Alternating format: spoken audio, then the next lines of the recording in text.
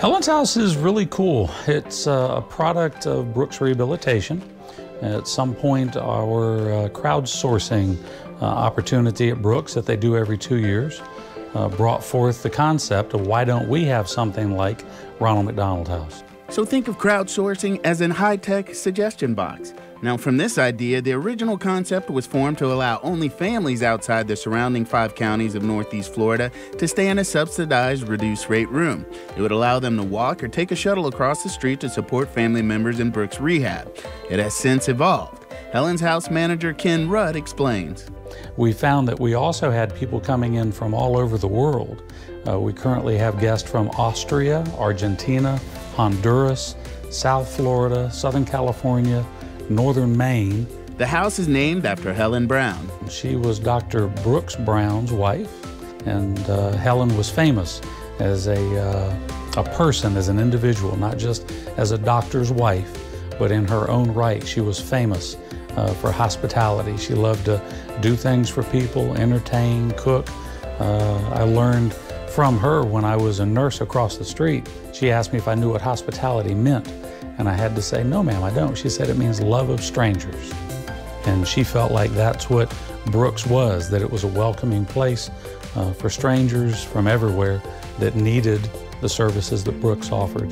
They have a focused idea of how residents could interact. The effect, subconsciously supporting and connecting with each other. First of all, there's no TVs in the rooms. In Helen's House, we have 5 living rooms where everybody gathers together at the end of a long day, and they enjoy watching TV or telling events of the day or reading a book, but in a community setting, in a setting of support. All the meals, everybody eats together in a big gourmet dining room that you saw in the big, huge, cool gourmet kitchen. And then we also have community supporters, corporations in Jacksonville that come in and they do the cooking, and they'll feed the 40 or 50 people that are here, and they get to know the guest. The guests get to tell stories. Hi, how are you? Where are you from? And so it truly does create this family atmosphere. Daniel Mowry survived a major motorcycle crash in November. He and his mom have been at Helen's House the past 3 months. He talks about the support he's received there. I mean, I have Ken, I have anybody who works here.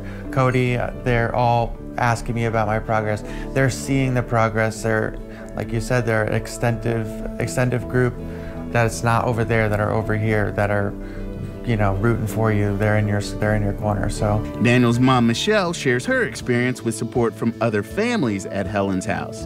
Turned into a really big family. Everyone cared about everyone, and we would have dinners together. If someone didn't have something, there was somebody that always lent something out to you. Somebody will offer food, or there's a cabinet in the kitchen that has food that people have donated, and that's so heartfelt for me. Makes me want to cry, because to know the support is here is just amazing. My favorite part actually is once a week. They try and gather everyone together in the kitchen, and it's just such a family. And to know that everyone on the outside, from the different organizations, whether it be the fire department, the other Brooks units, they all just come together and cook for us, and you don't have to worry about what am I eating this today. We got a shower chair here, and the bathrooms were able, and I was so fearful because I've never been able to get him in a shower chair and give him a shower. I didn't know what I was doing. I was so afraid. And one of the other mothers said, I'm here for you. Come on, let's go give him a shower.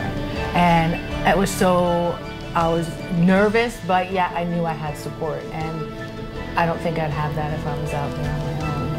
I'm Rance Adams for River City Live. Helen's